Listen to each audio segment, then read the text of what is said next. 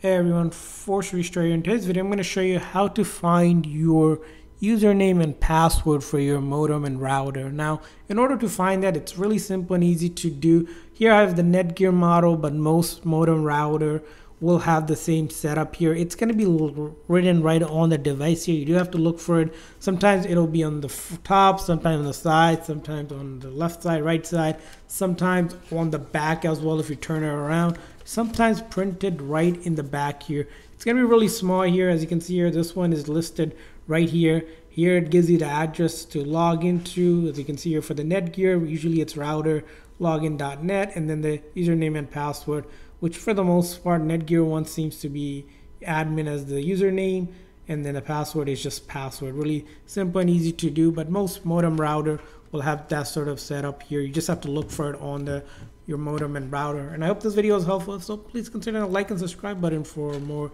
tips and tricks for different modem, router, and networking devices. See you guys next time.